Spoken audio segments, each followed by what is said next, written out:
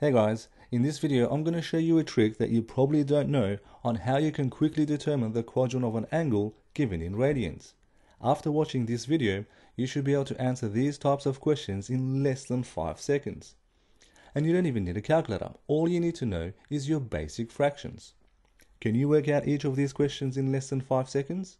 If not, then watch this video to learn how. Starting off with the four quadrants, we have these angles on the axes. The angle 0, pi on 2, pi, 3 pi on 2, and 2 pi, which is commonly taught at your school. But I'm going to rewrite these angles differently. And so on the same axes, these angles can be written as 0, half of pi, 1 pi, 1 and a half of pi, and then 2 pi. Now there's two things I want you to take note here. Each quadrant is a half a pi apart, and the number part is written in proper fraction form. And so starting with part A, we want the quadrant where 5 pi on 3 lies. And so the first thing we want to do is look at the number part, which is 5 on 3, and we want to rewrite this in proper fraction form.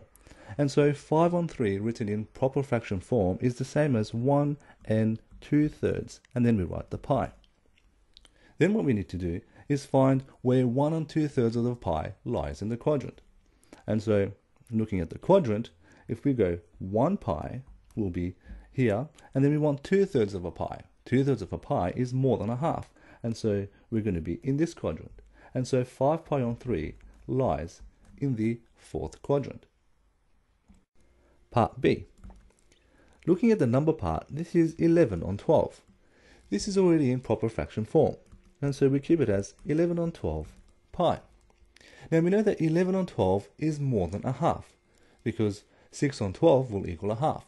And so 11 on 12 of pi is going to be more than a half of pi, but less than 1 pi.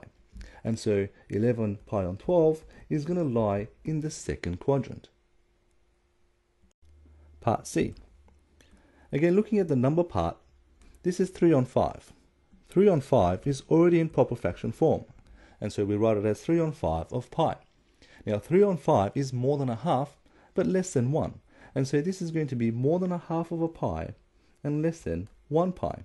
And so the angle 3 pi on 5 is also in the second quadrant. And part D.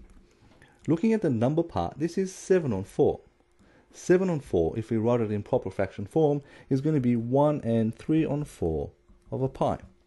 And so we want to go 1 pi and then 3/4 of a pi. And we know that 3/4 of a pi is more than a half. And so we're going to go 1 pi and then we're going to go 3/4 of a pi, which is going to bring us in the fourth quadrant. And so the angle 7 pi on 4 is going to be in the fourth quadrant. Which brings us to the end of this video.